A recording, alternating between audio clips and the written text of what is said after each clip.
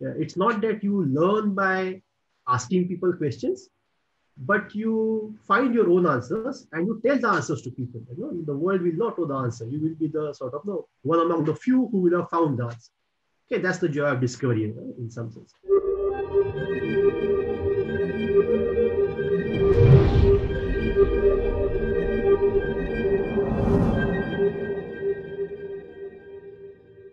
Hello and welcome back to The Frontier, a physics series where we have conversations with researchers in the domain of physics about their fields, why they do what they do, and their journey with science. Today we have Professor Amol Dighe with us. He's a theoretical physicist and a professor at the Tata Institute of Fundamental Research in Mumbai. Professor Amol's research interests lie in the areas of high energy or particle physics, specifically neutrino physics, astroparticle physics, collider physics, and physics beyond the standard model. He is also involved with the phenomenology group at TIFR. Professor Amol, after studying the engineering physics degree at IIT-Bombay as part of his bachelor's, went on to pursue his master's and PhD from the University of Chicago. And before joining the faculty of TIFR in 2003, he was a postdoctoral researcher at institutions such as ICTP, CERN, and the Max Planck Institute. He is now a fellow of the Indian Academy of Sciences, and in 2013 he was also awarded the Shanti Swarup Bhatnagar Prize for Science and Technology, which is known to be a really high science honor in India. So, Professor, thank you so much for being here. Yeah, thanks. It's a pleasure to be here. I've seen some of your old podcasts, and I must say they're really nice. Yeah, thank you, sir. Thank you. Would you like to say a few more words about yourself? Well, I like doing physics, and that's the reason I'm in this field. I like teaching. I like discussing physics. I like thinking about mathematical aspects of physics, about how physics is useful in practical life, and so on. So it's a good life to have as a physicist when your job is your passion. Yeah. So, as always, we do want to start with standard questions, beginning with why you chose physics. What was it that sparked your interest, and then what motivated you to stick with it? Okay, a tough question, but let me put it like this. So I, of course, was I in the school. See, all mainly depends on the school and what influences around you are. If you get teachers who teach you in an interesting way, you tend to get interested in the subject. I fortunately really got some very nice teachers in mathematics and physics. So initially, of course, I was attracted more towards mathematics, and I did try doing that. Um, at some point, I realized that no, it requires the kind of rigor for which perhaps I do not have the patience. So then that sort of brought me towards physics. And physics, of course, involves a combination of mathematics, but it also involves looking at real world. I think that's what attracted me more towards doing the kind of thing that I do. That it is not just sitting in a room and writing equations and solving them. No, that's of course great fun. But at some point of time, you figure out the consequences of what you are doing and look around you and try to explain the phenomena that you see around. So that sort of brought me into physics. And what kept me into physics is mainly the things that I kept on getting nice opportunities and yeah, kept on having fun. And since I could do that, I guess I just continued with physics. I've been great so far. Okay, so within physics, also there are quite a lot of choices. So why did you end up working in fields like high energy or particle physics? Do you have any answer for that in hindsight? I can actually think of something very interesting. So this is something that happened when I joined my graduate school. I did my bachelor's from IIT Bombay, which was in engineering physics. And I went to University of Chicago without really being clear about what it is that I'm going to do. I was quite open about this. Of course, I didn't know much about what all goes on in the field. Um, I would say there were actually two stories that happened, which sort of took me to particle. One story was, say, in our first year, we used to have these talks by professors telling us about what field they are going to. And there was this talk by, I remember, Professor Ba, who at that time was doing experiments at Fermilab. So Fermilab was at that time the biggest accelerator in the world, like CERN is now, for example, Large Hadron Collider. So that time it was Fermilab. They were building this world's largest accelerator, and they were trying to solve the problem of why is it that in the world we have more matter than antimatter. So why do we see protons with electrons going around them, but do not see antiprotons with positons going around? And see, till that time, my knowledge was kind of bookish knowledge, right? I knew everything that was in my quantum mechanics books, but I said, okay, you learn from the books and you know the answers. Here, you suddenly are come up with a question to which you did not know the answer. No, why did this happen? And I asked a question after this talk, saying that okay, but who will tell us the answer? And the answer that came back was, no, what do you mean who? We are the ones who will tell the world the answer. No, we'll be the first ones to know the answer because we do the experiment. So that was the first spark which sort of told me that no, it's possible to do something that in some sense I had not imagined before. That it's not that you learn by asking people questions, but you find your own answers and you tell the answers to people. The world will not know the answer. You will be the sort of one among the few who will have found the answer. Okay, that's the joy of discovery in some sense. So that was one spark which told us that okay, maybe here is something that you can do. The second thing that interested me was because of one experimental physics course that we had to do in Chicago. Now you must imagine that this is the city of Chicago, which is winter extremely cold, 20 below zero kind of. So you don't really want to go out. You want to sit inside. And there was this sort of experimental physics course that we had to do, which used to be called as the basement course. Because you would go in the basement lab and just take something that interests you and work on it. So there were these old experiments, and in the junk, I actually found out an experiment which was done in 1970s, whose results were kept there in the form of some nice slides, like photographic slides. Now, these were experiments done in bubble chambers long ago, and they were photographs of bubble chamber pictures. So I don't know if you know about bubble chambers. If particles pass through the chambers, they leave tracks, and you can see what's happening. So I said, okay, this looks interesting picture. I tried to figure out what these pictures are of. It turned out that people in the university at that time did not know how these pictures are obtained. So we actually went back and found out that this was some old professor in the university who now had actually taken up paleontology after retiring. So we actually located him. He came back and explained to me how these things were done with techniques of 1970s. And if you ever look at particle tracks in the bubble chamber, you will be able to recognize particles as if they are faces of your friends. Okay, so these two things sort of combine to get me into particle physics, and the rest is just details. Okay, so how much of your final trajectory that you've taken over the years in all these explorations do you believe that were shaped by you, and how much were sort of not under your control and just by external influences? I don't think anything was under my control, really.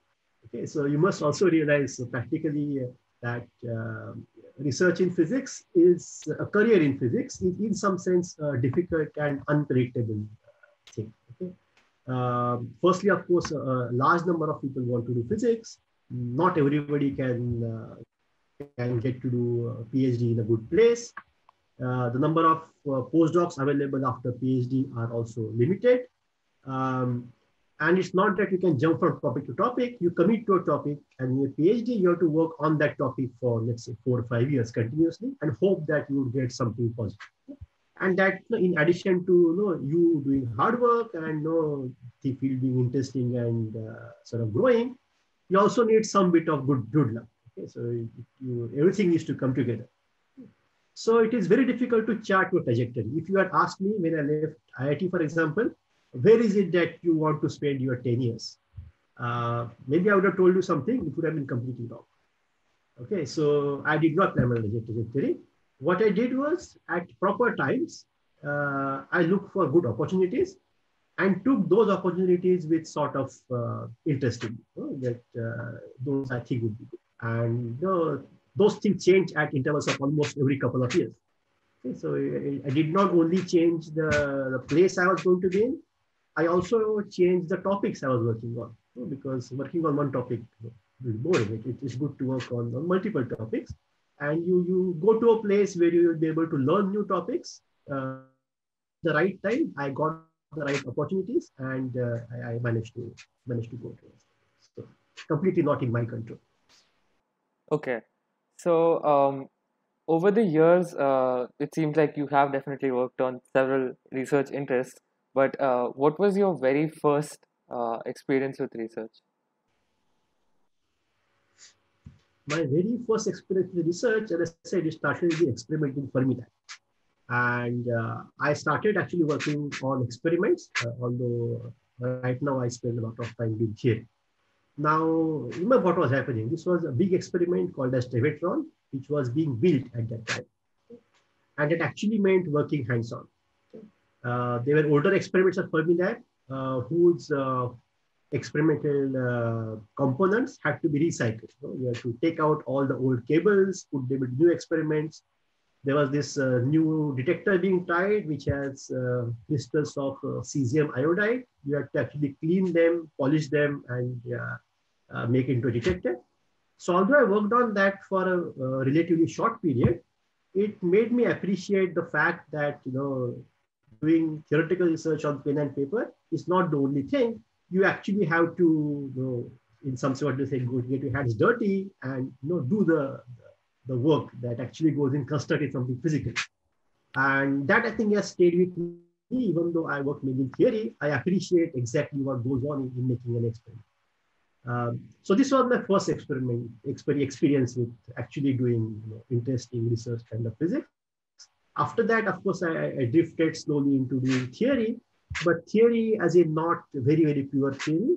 All my theoretical research has always been connected with what data experiments give you, or for example, can you build new experiments, or at the same experiments, can you take different kind of measurements? If you take the measurements, can you do different kind of data analysis to get things of your interest? That's where I've been going to. And yeah, so although my topic changed, the nature has sort of stayed the same. The nature of connecting in experiments and with theory and somehow trying to bring them together. Yeah, so I definitely do want to come back to this kind of interface of theory and experiment. But for now, I want to ask you, you mentioned that you always liked math and physics in the beginning. Um, so, but at the same time, mostly in our education, at least in India, we're exposed for the most part to theory more than experiment. So, do you believe? And ultimately, you said that what sparked your interest was some experimental aspect to physics. So, do you believe that we should try and include more exposure for to experiment, especially when it comes to studying subjects like physics in our early education? Yeah, sure. I mean, that's always has been my pet thing to tell people, for example. See, in schools, I think at the school level, the time taken for experiments in lab, for example, is actually very, very limited. Okay? And I won't say it to schools, I'll say even at the college level, even at the bachelor's level or MSc level. I think it is very important that students, especially the physics, understand that knowledge is not in books. Okay? The knowledge is in actually doing things and figuring things out. Okay? Yeah, it's no fun. Well, it is fun, but it's not as much fun to first do calculations and then verify it by doing experiments. What will be more fun is when you do experiments without really having a great idea about where it's going to lead to. Do the experiment, look at the data, and figure out where it could have come from. See, doing research is not uh, writing down answers that from your head, right? Doing research is the creative process. And the creative process means that you see something new, you ask yourself the question, how could this have happened? And you come up and try to think about ways of doing this. And 10 different people could come up with 7 different ways, and one of them will be correct. So being wrong in physics is actually as important as being right, because you throw away that one way of not being correct. So yes, so I think that experimental parts of physics and really working with things, making instruments, taking things apart, no, unscrewing things and no, connecting them again should actually be encouraged at all our school level, college level, and so on. We see, of course, lots of students who come to TIFR to do their PhD, and we do find that many of them have not had exposure to experimental physics. As a result, what happens is everybody comes and wants to do theoretical physics. However, no, note that, especially in a place like TIFR, where the facilities for experiments is so strong, suddenly we have a large number of people who have no clue about what it is that is being there. See, doing experiments is also a very fascinating thing. And yeah, I think it's not emphasized in at least Indian education as much as it is. And yeah, I think it should. I do make a point to say this wherever I go. Yeah, and that's definitely a good point to raise here as well. So coming back to your connection with physics, what is one thing that you've grown to personally appreciate more about physics over the years? Over years, well, one thing, as I kept on saying, is the truth is not in the equations. The truth is in what you see around. So that's one thing. The second thing is creativity is important, but all should also keep it in check by comparing with data. Data is very, very important. Okay, so of course you can do lots of speculations, and you can fly in the air, soar in the sky, so to say. But your feet should be on the ground because whenever you think of a great idea, you should also think about how can I test the idea? How can I verify the idea? And of course, one thing that maybe I thought when I was of your age, but now I don't, is at that time I thought, oh, physics should have answers to everything. Though there should be nice answers to everything, no? Not just answers. No? The answer to a problem in a question should be a nice function, no? Sine x plus b times cosine x, and like that. And now I find that no, most of the problems that you solve do not have such nice answers. In fact, even in the theoretical research we do not expect to find nice analytical answers to everything. We have to do a lot of numerical exercise. That has become a part of physics. It's not something that I thought of when I was doing my undergraduate, but now I know that not all questions can be solved by simple analytical answers. There are also numbers involved, and numbers are important. Yeah. So a lot of what you've said right now and before throughout the podcast seems to be like quite aligned with the spirit of science, the scientific method. Especially what you're talking about, the physics is actually what you see around you and not just the equations. So I do want to talk a little bit about phenomenology now. Can you explain to the viewers what phenomenology is? Okay. So phenomenology in some sense is study of phenomena, right? So in physics, because it's a very, very vast subject and things are quite specialized, what normally happens is there's a set of people who are hardcore mathematical physicists. Okay, so they are the ones that are great at mathematics and try to work out equations. So that is one part. They build theories. Okay, so I'm also partly one of them. I also build theories. What do building theories mean? You start with certain assumptions, you look at the consequences, and you say, okay, the world will therefore behave like this. So that's a part of it. There's a set of people who are predominantly experimentalists, who actually do the experiments and see, what's happening. So phenomenologist is a link between these two. Okay, so what do? So you work maybe in two directions. Okay, one is you say, okay, I have my theory. How do I test the theory? Okay, so I say, okay, I have theory one and theory two, and one of them must be true, one of them must be false. So I should compare these two. If I want to figure out which is true, which is false, what should I do? What experiment should I do? Whose results should tell me one is true and two is false? What kind of data I analyze to figure out if one is false and two is true? So one job of phenomenologist is to do this, okay, to suggest experiments which can distinguish between theory one and theory two. Okay, so this needs both, right? This is understanding of theory and understanding of what experiment can practically do. Okay, if you tell the experiment to do something that they cannot do, is no fun. Okay, so that is one way. The second way is experiments have data. Now you look at the data, you say, okay, from this data, can I now find out whether theory A was correct or theory B was correct? So this is the way you connect the speculative, creative part of theoretical work and the real down-to-earth part of experimental work, is usually real data. So connection of these two is made by this set of people called phenomenologists, among which I consider myself. So that's what I try to do, connect these two things. It gives you experience of doing both things, and somehow connecting the two worlds to make sense out of how things are happening. Yeah.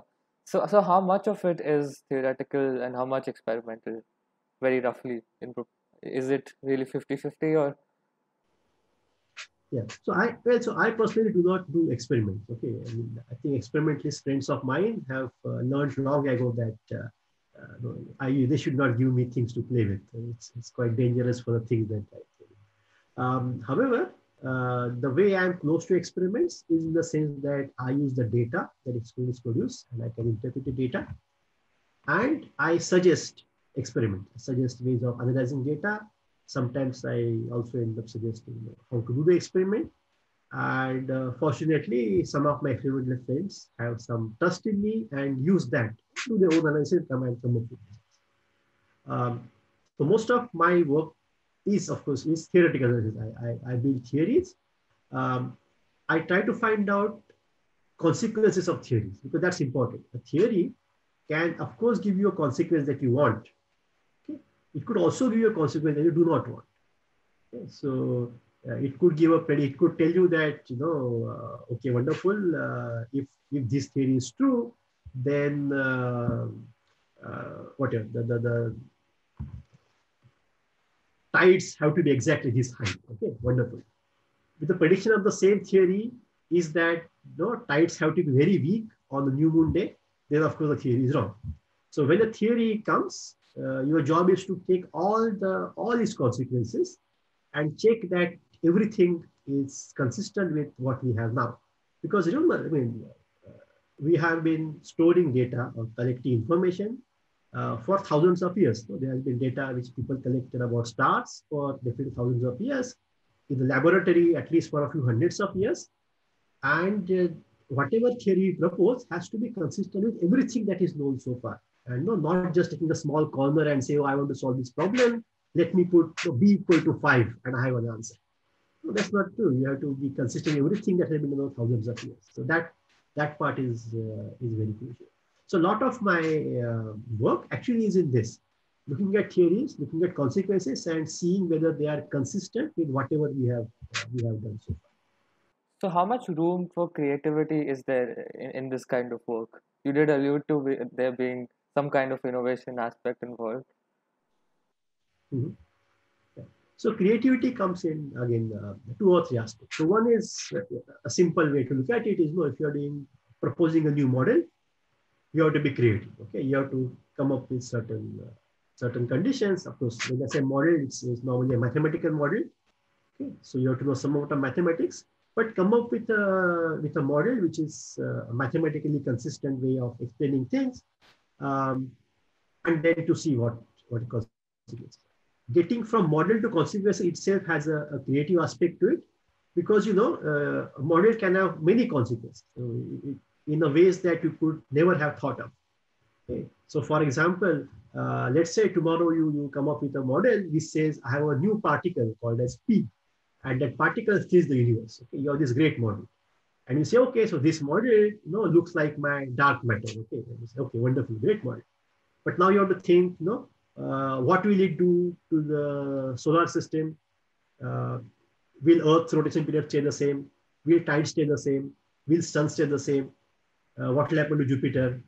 What will happen to our galaxy? What will happen if I have a detector which was going to detect something? Why wasn't this particle seen there? What happened to cosmology? What happened to Big Bang? What happened to the hydrogen fusion, which makes helium inside stars? No, so the fact that a simple thing I proposed, that which was the particle P, already has consequences over what we see in the sky and about which we know all of this. It could have effect on nuclear reactions. You know what nuclear reactions. It could have effect on how um, conductors behave. No, if this particle goes to the conductors, can it conduct electricity, for example? That could be a question to ask. So literally, there are infinite kind of directions by which you can think when you start with the theory. Okay, so that is another interest.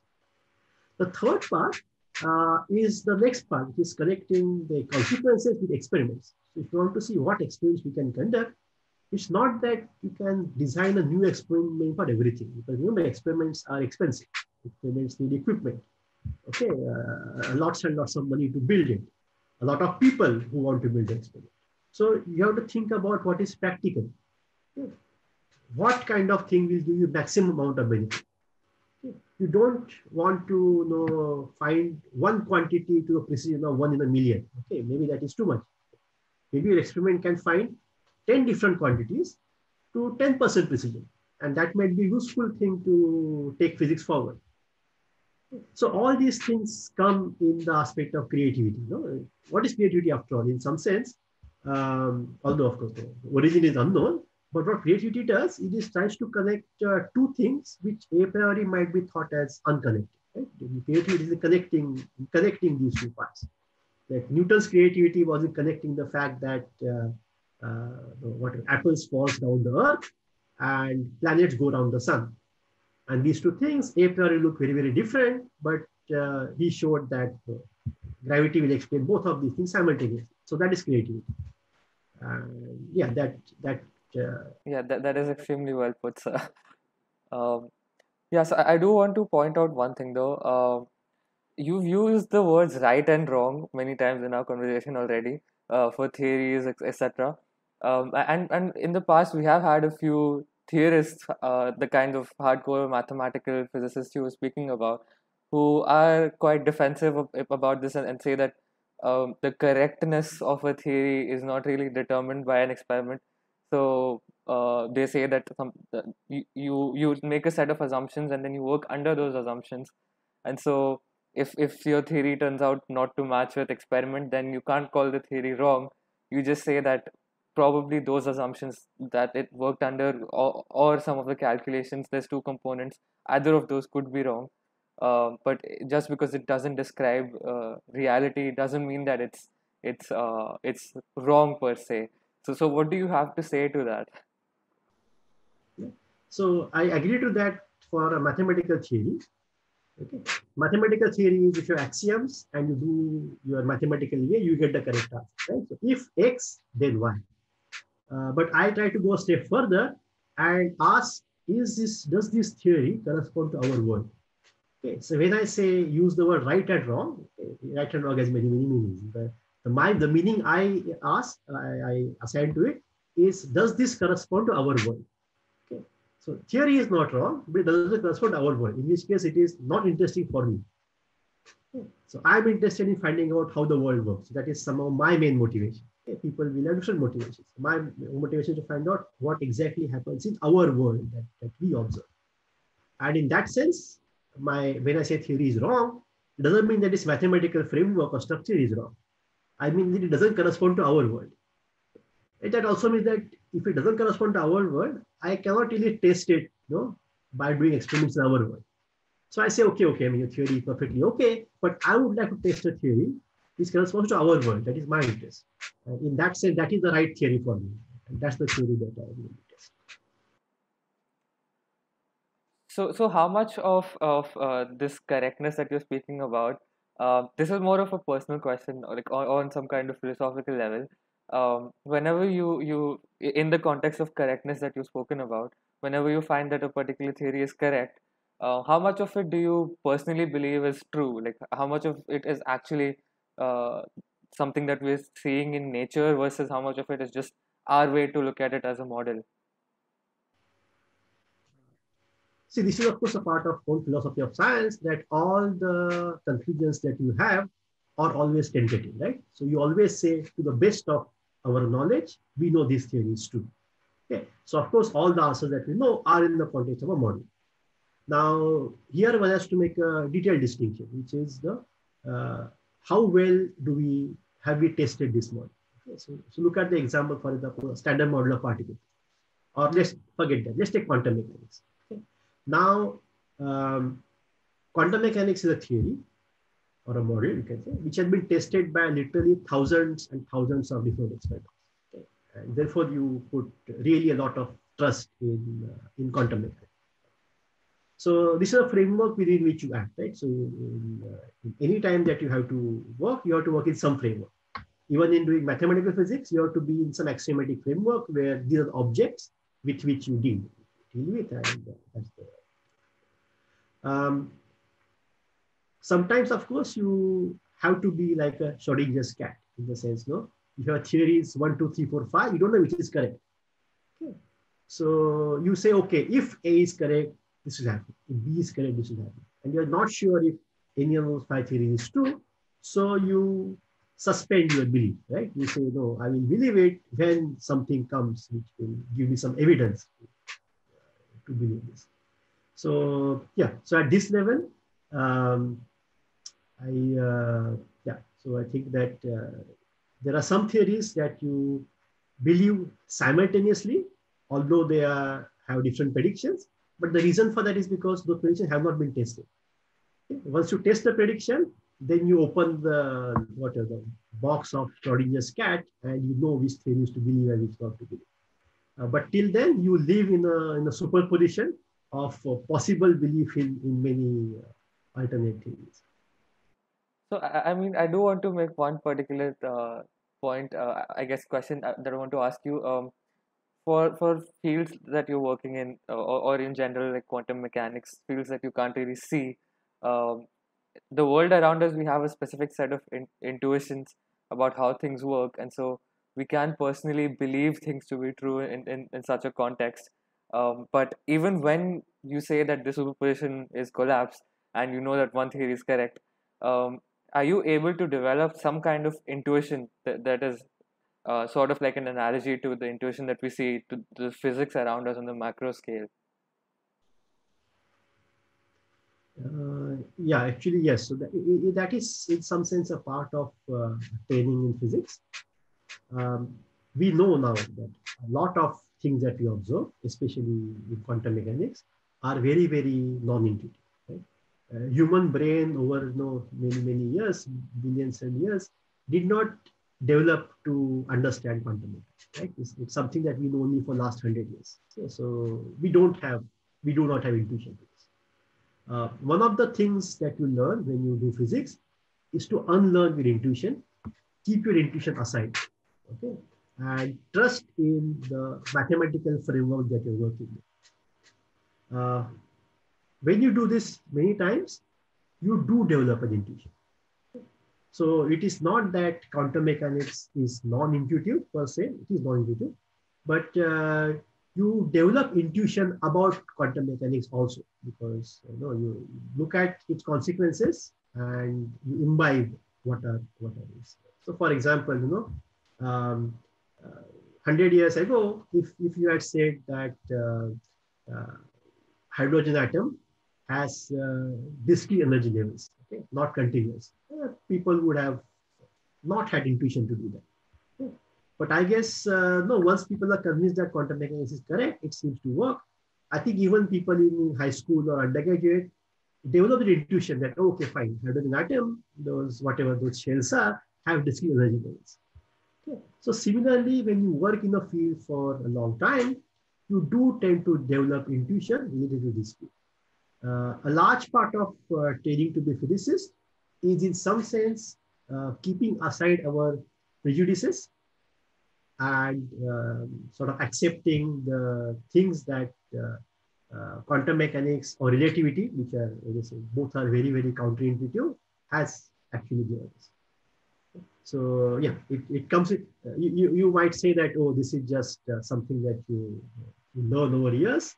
It is true. You learn it over years. No, we don't claim to have understood things at the deep level. For example, in quantum mechanics, the measurement problem is still unsolved. But that's okay. We keep that in a black box. We know that in spite of not understanding exactly what happens there, we can make very, very accurate predictions. Okay, so at least the working knowledge part is good, and we can develop intuitions, rules of thumbs about working knowledge of working with quantum mechanics, for example. We can develop intuition about the relativity, for example. No? There was a discussion I was having with some old friends who are not physicists just a couple of days ago about, if somebody is sitting with a charge and somebody else is moving, will the other person see electric field or magnetic field? These are interesting questions. No? And you might have realized if you have done this, initially when you're looking at it, the answers look very counterintuitive. But once you understand relativity a bit, electromagnetism a bit, you understand what happens to electric magnetic fields when charges move. So in that sense, you learn about these things. So is it the role of science to actually understand, you alluded to the measurement problem and all, is it the role of science to actually understand and interpret all these kinds of theories? Or is the working knowledge that you require for making predictions and all, is that enough? Is that where science's job should end? Or should that also be a frontier that people should pay a lot of attention to? So I think science's job is to explore wherever things can be. So therefore, it is important that there is a set of people who like doing this thing, who have working knowledge and who can work with this. Take the example of chemistry that we do now. Now, essentially, most of the atomic molecular chemistry that we do is quantum mechanics. Okay, chemists, I'm not sure they do not, but they don't need to have a detailed knowledge of, let's say, measurement problem of quantum mechanics. It's not needed. Okay, they know the working knowledge of quantum mechanics will take you very far in doing good chemistry.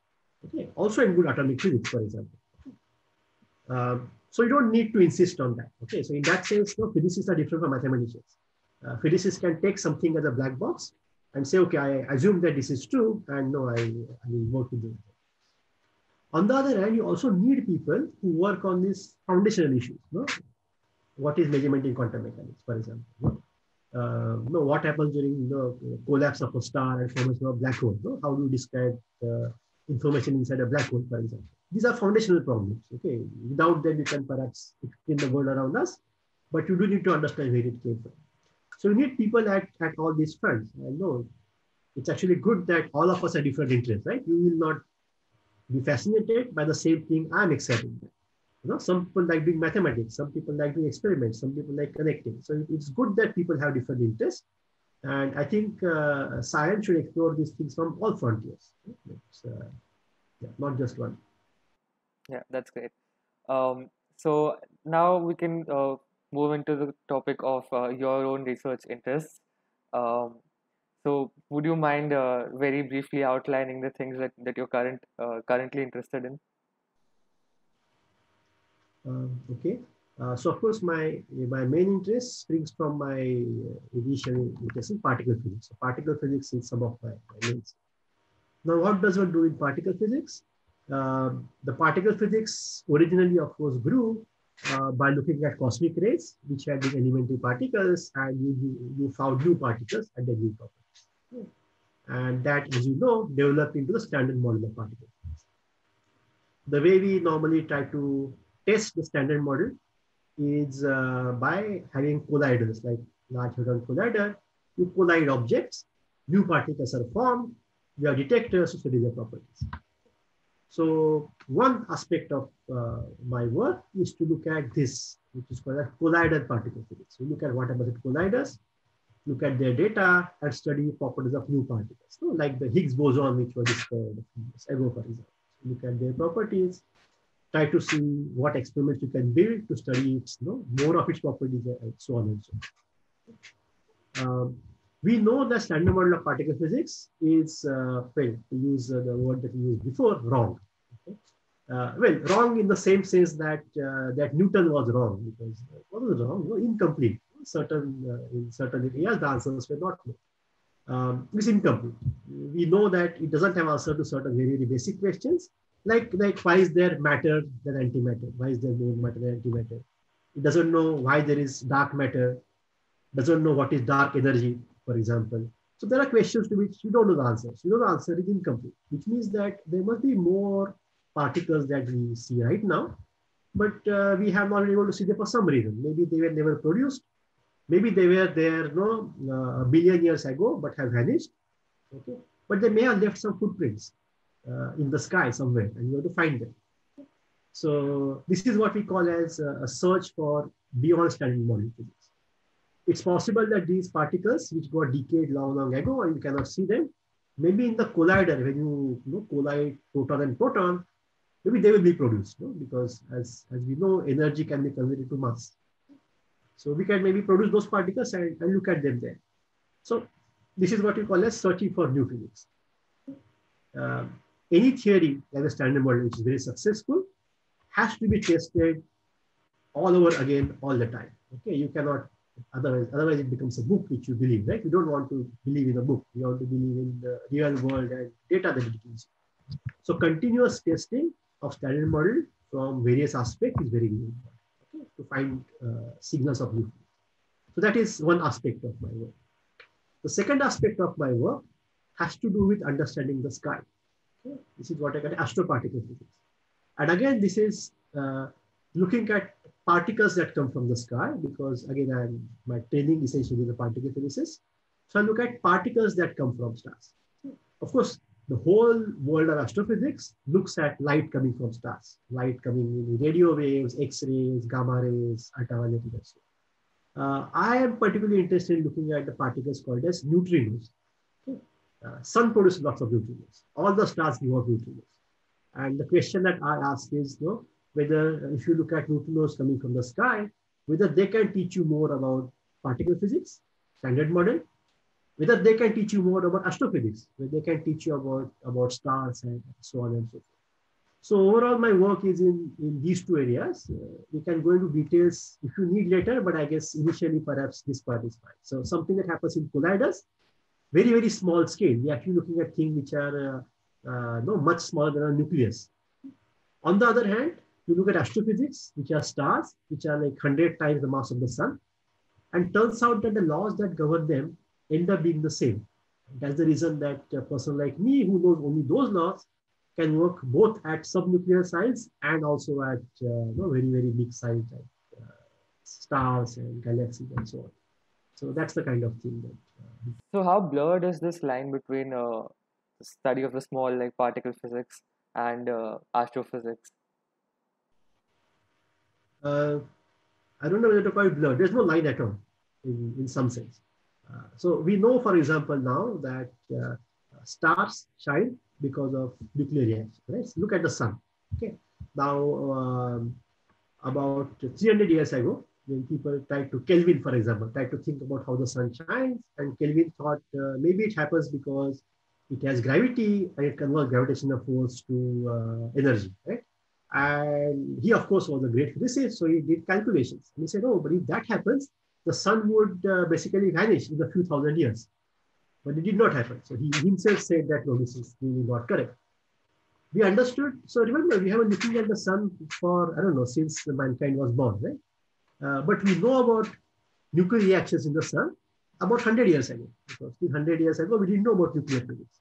So we know that sun shines because of nuclear fusion from last 100 years. So what does this mean? This means that a big body like sun, if you want to really understand it, you have to understand nuclear physics. And these are basically small particle reactions. What we learned only about 50 years ago is that if the sun, these reactions happen, it will give out these neutrinos that are talked about, these particles. What we learned 10 years ago is these neutrinos have some strange properties and they convert from one type to other. Nobel Prize that was given in 2015 was for basically this, right? So essentially it taught us how the sun shines.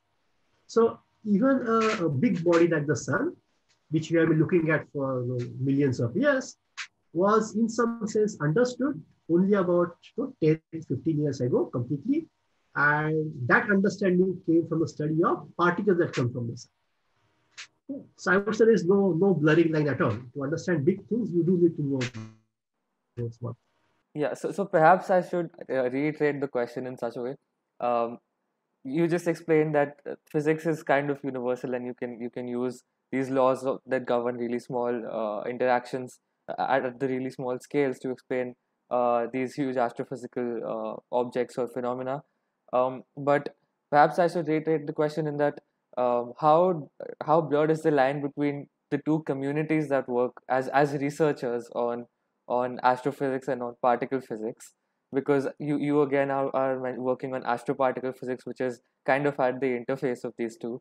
So is it that the culture of both these kinds of researches are really compatible, or how exactly is it? The line used to be quite sharp not many years ago. It is only recently that people have been talking across the field. I have found that the people who come from particle physics and people who come from astrophysics, right, actually find different problems interesting. Okay?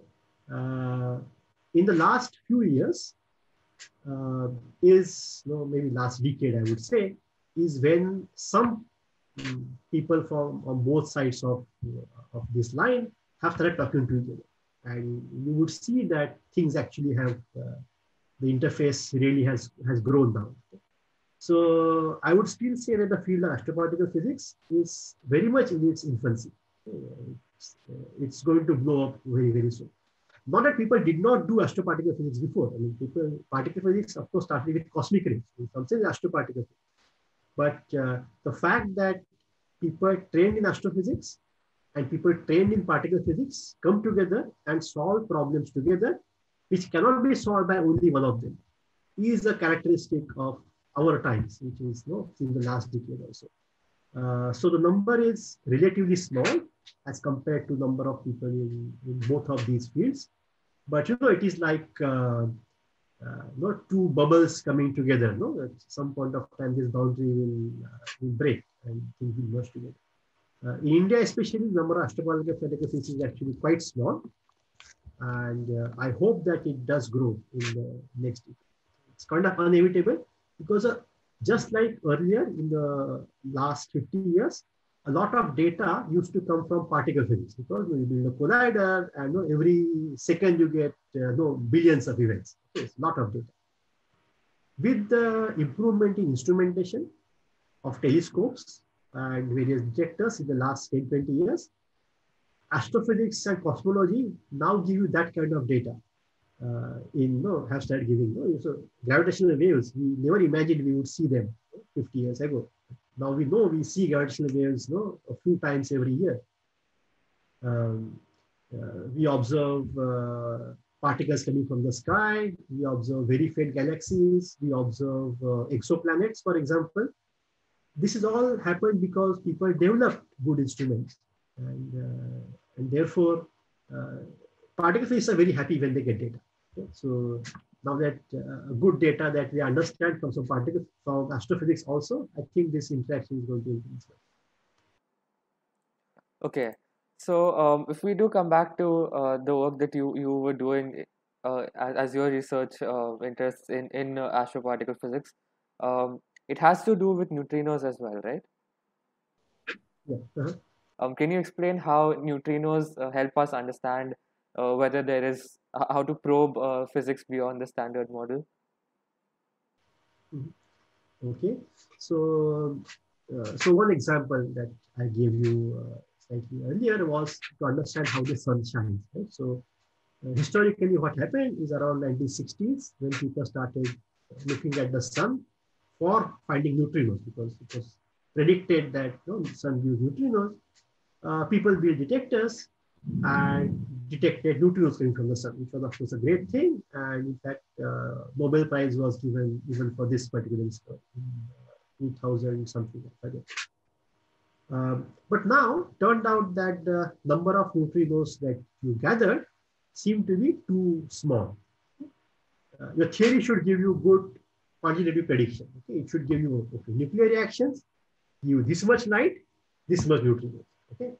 You observe this much light, therefore you must observe these many neutrinos. So this is like a sort of proportionality problem. No, x has to y is z has to w.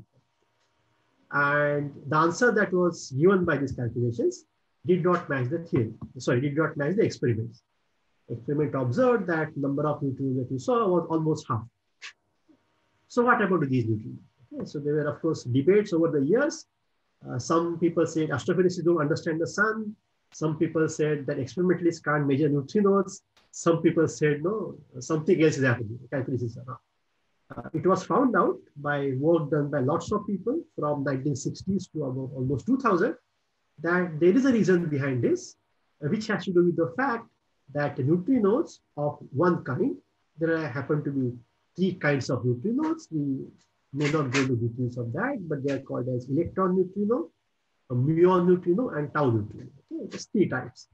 And sun produces electron neutrinos, but on the way from the core of the sun to the earth, they get converted to other kind of neutrinos. And we don't look for them because we say, okay, sun makes electron neutrinos, let's build a detector that looks for electron neutrinos. Of course, clearly we miss the other neutrinos and then we are lost. The fact that neutrinos can go from one type to another is not a part of standard model. Okay, and the fact that experiments actually confirm this phenomena called as oscillation from one type to other told you that something is beyond the standard model. So this is a concrete way by which neutrinos have really told us that there are ways of going beyond standard.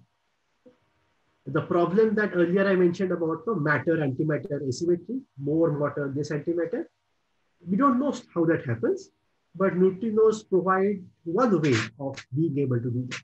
Okay, it's a theoretical way, not yet confirmed, but it is one of those theories that you keep at the back of your mind saying, oh, this very well could be true. So yeah, so that's how neutrinos come into play. That's how astroparticles come into play. Okay. So for neutrinos, is it just the fact that they undergo this kind of neutrino oscillation that can tell us more about standard model, or is it some other property also that is equally people are equally optimistic about that can help us explore more physics? Well, neutrinos actually have many aspects, and one of them being that it's a neutral particle. Okay? Because a neutral particle and it has only weak interactions, it can go through almost everything. Okay? Now, what this means is that they can go through stars. And what it means is if you produce something inside a star, you can observe them from the core of the star coming out. And as a result, they can tell us about the environment they came from, because the environment affects the way neutrinos propagate. Okay? So for example, even inside the sun, the neutrinos have been able to tell us things about the inside of the sun, because they produced in the core and they came out.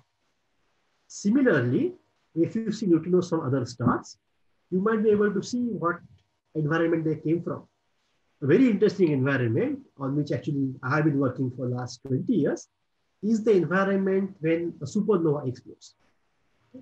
When supernova explodes, things are happening inside a star. There are turbulences, shock wave travels, star blows up, very crazy things happen. Now, a light cannot come from supernova to us unless the supernova actually explodes. Okay, because otherwise the light will be inside the star. How can you see light inside the star?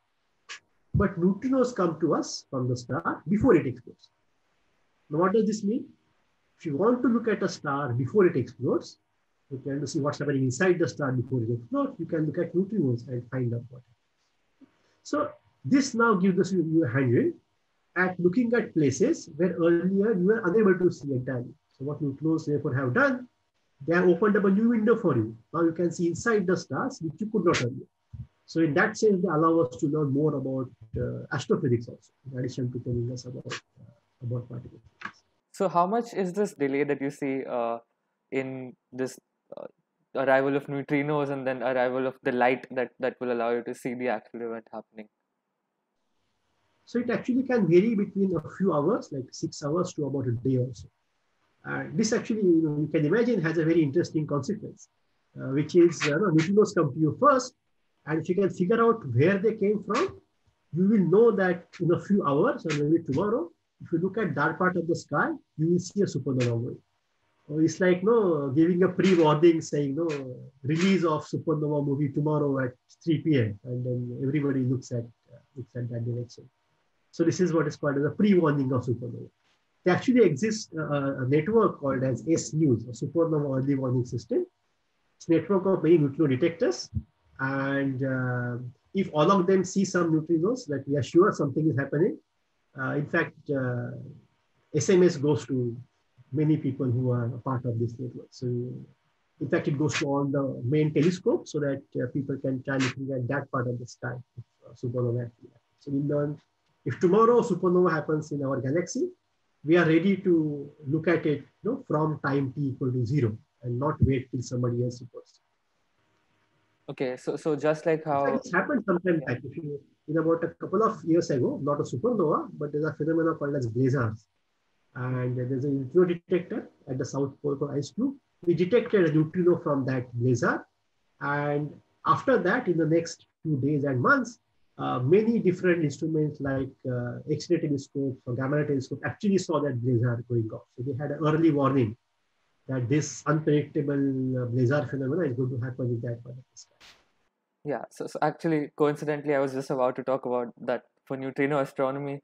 Those kind of events kind of heralded this whole field, right? So just like how you can access more information through gravitational waves, um, and that way you're extending yourself beyond the electromagnetic spectrum for your observation. So you're saying that you can also look at another kind of quote unquote spectrum, is that the neutrinos that are coming to you. So it's providing even more access to the universe. It's a golden event. No, you look at something in light, all the way from gamma rays, X-rays, UV, IR to radio waves. You also look at it in gravitational waves. Maybe there was that event. And you also look at it in neutrinos. So you got multiple eyes to look at the event. And so you understand different aspects of what's happening inside the star. Yeah, you couldn't have imagined doing this 50 years ago. Okay, so you did allude to particles coming from the sky, um, and I want to talk about your involvement with the India-based Neutrino Observatory. So can you first of all explain what that observatory is? What does it do? How does it work? And all? So India-based neutrino observatory or INO is a proposed neutrino detector. It has been approved already by the government and it's going to be built very, very soon. So what is the specialty of this detector over everything else? So firstly, for people who will be interested in engineering, this will be the largest electromagnet ever built on Earth. It's going to be 50 kilotons in size. It's 50,000 tons or 50 million kilograms. It's electromagnet, which basically means that it has a lot of iron, okay, and there is a magnetic field inside. Now, what this does, as you know, if your magnetic field, particles can bend. Charged particles can bend in magnetic field. And as a result, although I won't go into details, what this detector can do, it can distinguish between a neutrino coming in and an antineutrino coming in. Okay, so this will be perhaps the largest detector in the world, which can distinguish between a neutrino and an antineutrino. So what this will do is this will be a very passive detector. Okay, so you sit there, neutrinos are produced in the atmosphere. They are produced by natural phenomena all the time. Okay, so by cosmic rays come in and make neutrinos, and they are being bombarded on the Earth all the time. So this detector looks at those neutrinos and studies their properties. Yes, that is going to be the aim of this. And the plan is to have it in South India near Madurai. And as I said, since this will be the only big detector, it distinguishes neutrino from antineutrino. It can do things that other detectors cannot. So it is going to be one of the major science experiments in India over the next many years. I mean, once it is built, it will actually run for a few decades. Yeah. Okay. So can you elaborate on what is the hope for this detector when being able to distinguish between neutrinos and antineutrinos? Do people have any kind of expectations? Yeah. So this is, of course, quite well known. Okay? It is quite well known that the neutrinos come, when they interact, they give particles called as muons, and they can be detected. So in fact, a small prototype of this detector is already built in Madurai. It's there. And in principle, no, if you can go there after a lockdown, you can go and see it. It's working. You can see muons in the detector. Okay? So the fact that the detector can be built, the fact that it can see muons, the fact that positive muons bend in one way, negative in the other way, can be actually seen at the detector. In fact, you could go to IONO website and sometimes you can see live events that happen there. So this is a proof of principle that has been shown that this actually works. So we are very confident in that. But in addition to that, we do want to go underground inside a tunnel, okay, and build a lab there. The reason for that is that with neutrinos that come from the sky, lots of muons also come from the sky. And what happens is these muons overwhelm the neutrino. So it's like finding a needle in a haystack. No, there are, for every one neutrino that you can observe in the detector, there'll be 1 million muons. Okay, and then of course it's you can't distinguish. The trick to avoid this is to go inside a mountain. No, it's the center of a mountain, and then what happens is the mountain absorbs all the muons. Okay, but neutrinos interact weakly, so mountain cannot absorb neutrinos. So now you have a small cave inside a mountain, which has no muons, but all neutrinos. So now you can look at neutrinos in a very, very sort of pure and clean environment. So that is our next step. So once you build this cavern, which will be sort of a muon radiation free zone, inside that we will put our detector and start taking data. So the big detector will be built inside this cavern, and hopefully it will start very, very soon. Okay. And once it starts, there is no doubt that it is going to distinguish between antineutrino and antineutrino. And then, you know, the experience with the neutrino experiment is that you, of course, build it for doing something, but it ends up giving you something very, very different. Okay? So, for example, this big detector called Super Kameo Kande in Japan, it was built to detect proton decay. It never detected proton decay, but it found out the fact that neutrinos go from one type to other, and actually got 2 Nobel Prizes for doing this. So yeah, once you have a very, very special detector, what it can do, even you cannot imagine. Okay. So now I do want to come back a little bit to this method of doing science this discussion that we had. So how often is it that we see something unexplained and then try to explain it, versus we predict that this is how something will behave, and then we make an experiment to test that prediction?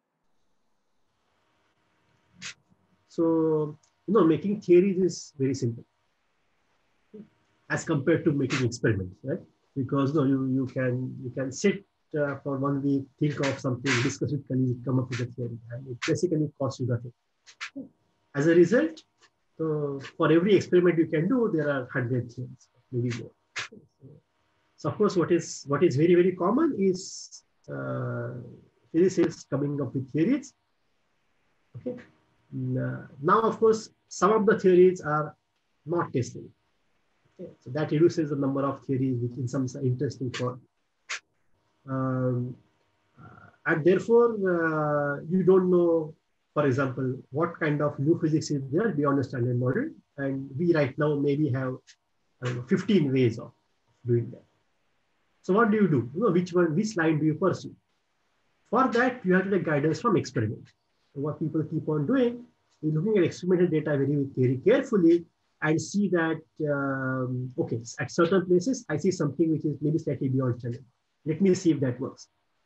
So experimental data often helps as a guideline to which direction theory should work, which direction theory should find. I told you already that there are already open questions like matter-antimatter asymmetry, dark matter, and so on.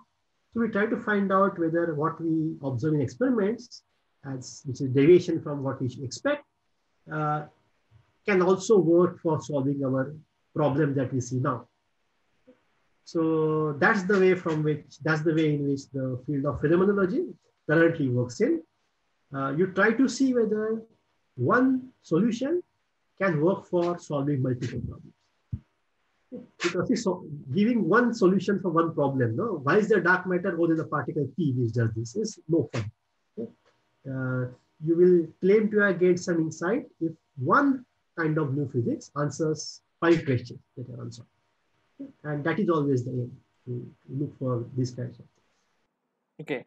So for someone interested perhaps one of our viewers interested in entering these kinds of fields like phenomenology, what would you suggest they could do to try and learn more about it? Okay, my answer might actually be kind of boring, and the boring answer is read books. Okay. Read good books, read interesting books. Uh, I mean, some of the books that I found when I was in high school, for example, were these books by Ya Perelman. I don't know if they even available now. These are one of the new publishers. There are very nice books which are written at a semi-popular level for people who are interested in particle physics, for example, and so on. The book, for example, written by Weltman, Martinus Weltman, who also got Nobel Prize in around 2000 or so, about, I forget, maybe facts and fantasy, something of that kind. But no, read such books which give you a glimpse into what particle physics is like. And then after some time, no, don't stop there, but read some serious books, as in textbooks of physics. Um, there are actually some quite interesting books, but this is not a time to advertise for books that I like. But of course, now that you have everybody access to web, there are quite a few good courses, course series, good webinars keep on happening. A good thing about the COVID lockdown is that many institutions around the world have made their seminars and webinars public, so anybody can attend them. I think the idea is to keep your eyes open and get information from whichever place you can get it. I think sort of curious and active people will always find things to get information from. Okay, just to expand a little bit on this discussion about how to learn physics, um, do you think the way we learn it in say there are two schools of thoughts? We've had this kind of discussion on our podcast before about how this kind of sociology of education, um, how there's the traditional European way of first acquainting yourself with all of the theoretical groundwork and diving into the theory, and then concerning yourself with all of the actual real world applications of those, and even when it comes to working in professional research, versus the more Feynman kind of way where you start with a question and then you branch out from there, and you teach yourself, sort of explore by yourself these kinds of uh, different different foundational concepts that you'd require to actually answer this question. Do you have any personal preference to what kind of method you would suggest for people to learn and be more passionate in general about physics? Uh, there are different kinds of people, right? As I already said, it is good that we are different kinds of people because both these ways are ways to make progress. Okay, extreme in any one of the will stop your growth. Right? You want to understand everything in that's to understand and then go one step forward. So knowledge in physics is so vast that you will never take a step forward. On the other hand, if jump on something and say, I want to do only this problem, you won't, but I told you that for any new thing that happens, it has 100 consequences. You will not even think about a particular consequence. So there's some middle path to be found. And it is good that there are people who work on both these fronts. It is good that people who work on these two fronts actually fight with each other and challenge each other, okay, to keep them honest. Right? So the main part of science is being honest about your assumptions and what you put in. So I personally am perhaps more of the earlier way you talked about. I don't know if it could be called as European or not, but to try to understand many things and then take a step forward. But I don't necessarily everybody does that. I think there is lots of nice things have been done by people who just jumped into things, came up with a suggestion, and then people like me try to find out the loopholes in what they do. No? So this kind of thing also works. Science is not something that goes linearly. Science needs these two kinds of people who do their thing in two different ways, and then connect to each other and sort of fight with each other, and something nice emerges out of that. That's why it's very important in science to surround you with good and interesting people. And that's the importance of being in a good place, in a good university or a good institution is important, because I think a physicist cannot grow by himself or herself. Okay, or even a scientist, but I know a physicist. A physicist only grows in the environment. So you need that environment to nurture that person, to give that feedback, to yeah, so that the work, the quality of work actually. So you need both kinds of people. Yeah, so that is a great note to end on. So, do you have any final takeaways for the viewers for this episode? If they remember only one thing from this entire session, what would you want it to be?